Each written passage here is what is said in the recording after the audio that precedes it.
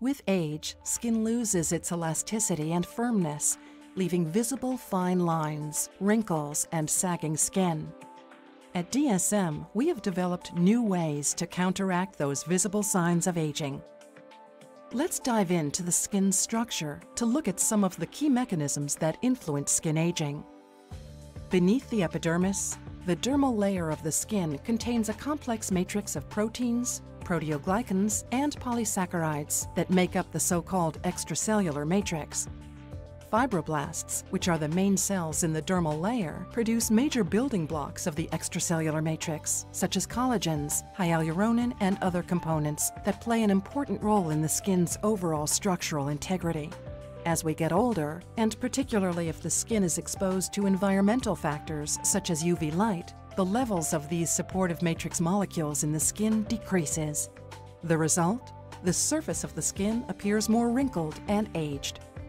Let's move back into the skin to see how these supportive molecules are made.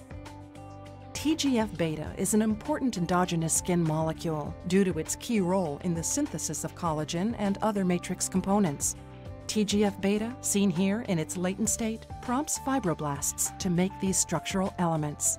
A protein called Thrombospondin-I, which also occurs naturally in the skin, activates TGF-β. Once activated, TGF-β can bind to TGF-β receptors on the surface of fibroblasts.